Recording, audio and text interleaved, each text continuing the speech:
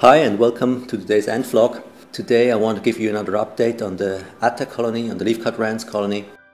I know I just had an update 2 weeks ago and I originally intended not to make too many of those updates, wait at least a month or a couple of weeks because I don't want to bore you guys with the same colony all the time.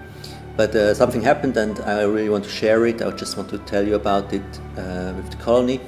So let's get right into it. What happened is that yesterday the fungus, part of the fungus tipped over, and that's quite usual. That's nothing special because the way they create the fungus, or they build up the fungus, is they always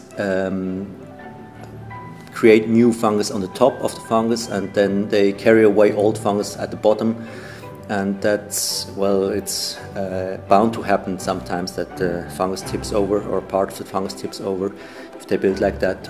And that happened yesterday, and that's usually not a big thing. It's a little nuisance for the ants, and usually when it happens, they will stop harvesting leaves for a couple of hours, 1 or 2 hours, and make sure they rearrange everything in the fungus chamber, especially the brood.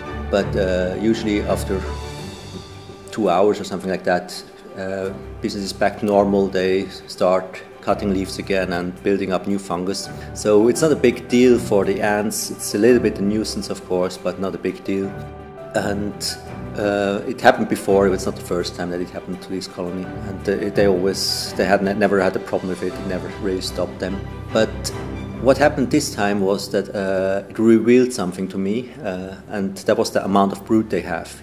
Because it tipped over, I was able to see the real amount of brood they have, because usually the brood is hidden inside the chambers of the fungus. A lot of it is hidden and you can't really see the full extent of it. But as you can see on this footage here, most of the brood now was visible due to the fungus being in this new position.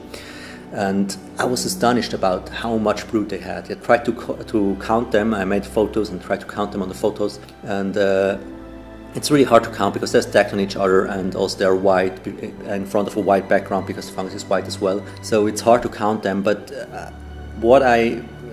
my estimates right now, after trying to count them as good as possible, is that what is visible is between 400 and 500 larvae and pupae that are visible on top of the fungus, and there might be much more inside the fungus as well. And I didn't count the eggs because the eggs are not visible; they are too small and also white on the white fungus, so it's hard to count eggs, or almost impossible. But only the larvae and the pupae in this part of the fungus.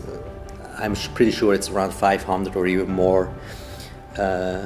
So there's a lot of brood there, and bear in mind that's not the only fungus. So they have another piece of fungus in the same chamber, and then they have a second fungus chamber where they also have fungus, and I know there is brood as well in that fungus. So there might be even more. So that's quite a lot of brood for a colony that is maybe 1,500 workers strong. So what I think happened is that after recovering from the setback that we had a couple of weeks ago, what I believe happened, as soon as the resources were back, as soon as there was enough fungus again, the queen really started laying eggs, trying to recover or trying to rebuild what was lost during that setback, and that's a huge amount of brood. So I really expect an explosion of population in the next few weeks. And that's amazing news, because more workers mean that there will be more leaves, they will be able to cut more leaves, they will be able to build up fungus faster,